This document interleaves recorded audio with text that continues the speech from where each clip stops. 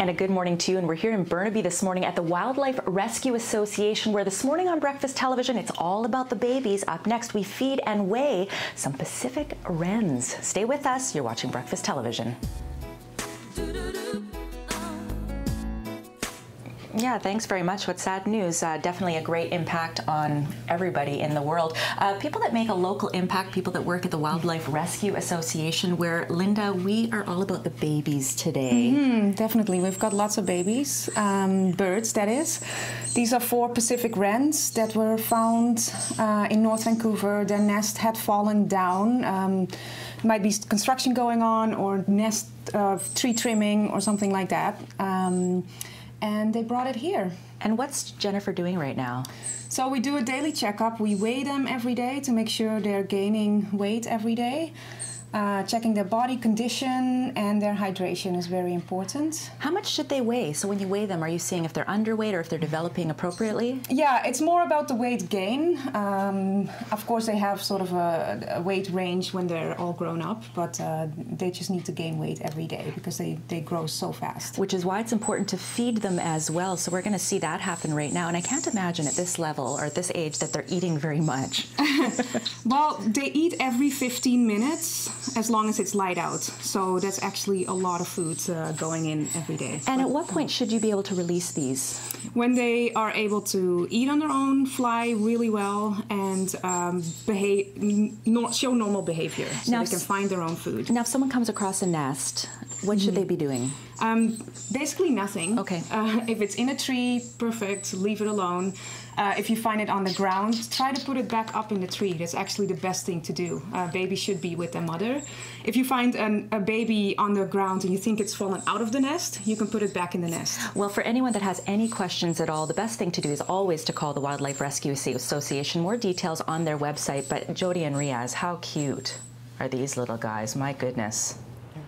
With a duck call, how about that? We are here at the Wildlife Rescue Association outside of the duck pen. Coming up next, we'll learn a little bit about these guys. Also, how can you help support the rescue of wildlife in our city? Stay with us. You're watching BT. We'll be right back. And ducks too, that's right. We're here in Burnaby at the Wildlife Rescue Association. Guys, thanks very much. And Linda, we're now outside of the duck pen. You really get all kinds of birds here. Yes, we get lots of mallard ducklings though. We have 140 at the moment in several pens. So 20 of them are here. So they require a lot of manpower and resources to take care of them. They are here for 5 to 6 weeks. Volunteers come in first thing in the morning. You can see the water looks a little grubby, so they need to be cleaned. They'll drain the pool and clean up the food and give them new food. So we feed them heads of lettuce, romaine lettuce. We use about 40 heads a day, so that's one of the big things we need on a daily basis. So how can people help? Are you looking for people to bring heads of lettuce, or is it really cash for you guys? They can definitely bring heads of lettuce, but of course we need other things as well, which are difficult for people to find, so money would be excellent. Okay, so you need money. Of course, you also need volunteers as well. You talk about some of the great work that they do here. What kinds of things would volunteers do at the Wildlife Rescue Association? So the animal care volunteers help us feed and clean every day all the animals. There's lots of cleaning involved because it gets very dirty very quickly. All the cages need to be cleaned out. But we also need people in the office, on their helpline, on the road to pick up animals. So transport is a big thing, and actually we've had several viewers that over the years have seen the segments we've done and have volunteered. So thanks to everyone out there that has made their way to help. If you want to help the Wildlife Rescue Association, whether it's money or dropping off heads of lettuce, or if you want to volunteer, you can go to wildliferescue.ca. But Michelle, how adorable are these? And speaking of keeping things healthy, that's what they do here at the Wildlife Rescue Association. And right now, Linda, what are we going to be seeing here? 5 cute little chickadees who are a little bit older now, so they're starting to hop around and fly. But they still need to be hand-fed every 15 minutes because their metabolism is really, really high. Oh my gosh, are they ever cute? Don't do this at home if you find them. Always call us when you find a baby bird to see what you can do. Now, what kinds of things are they actually eating?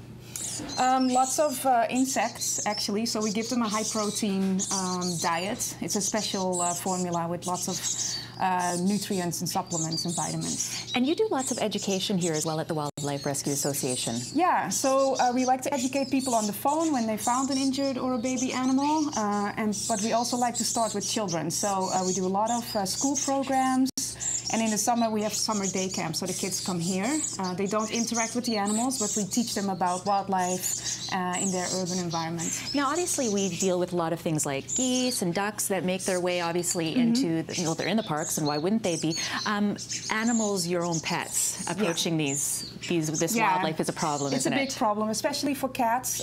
So we always advise keep your cats indoors. It's safer for them anyway. They don't need to hunt. They will kill birds or injure them really badly, but they don't need them for food anymore. So, and there's fantastic outdoor pens you can keep them in, so they can have a little bit of outdoor. Well, lots of great work that they do here at the Wildlife Rescue Association. Oh, Nelson, just stay on that. We're going to go to break right now. For more details on the Wildlife Rescue Association, go to wildliferescue.ca. A little time out here on BT, your news, weather, traffic. That's all next. Stay with us. We're here at the Wildlife Rescue Association in Burnaby, and we've made our way into the songbird aviary. Coming up next, we'll meet a few robins and other birds. They're getting close to be released. Stay with us. You're watching BT. We'll be right back. Well, it's been a great morning here at the Wildlife Rescue Association. And right now, Linda, where exactly are we? We're in one of our songbirds aviaries where robins and towhees are getting ready for release. We've raised them here, but now they are able to fly on their own, eat on their own.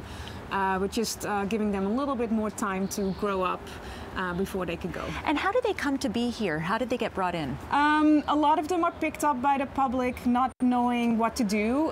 Sometimes their nest is destroyed, sometimes the mother is killed or injured by cats, for instance. So different reasons they come here, and they come from all over the Lower Mainland. And so when you're looking at, for instance, being able to get them ready for release, at what point do you sort of determine, okay, they're good to go? When they show all their natural behaviors. So they poke around in the dirt looking for worms, they can find berries off of branches and have a good flight. They can fly back and forth without getting exhausted. Well, it looks like they're doing a good job right now. For more details on how you can help the Wildlife Rescue Association, whether it's donating food, money, they always need money, or of course, if you want to volunteer, you can check out their website at wildliferescue.ca.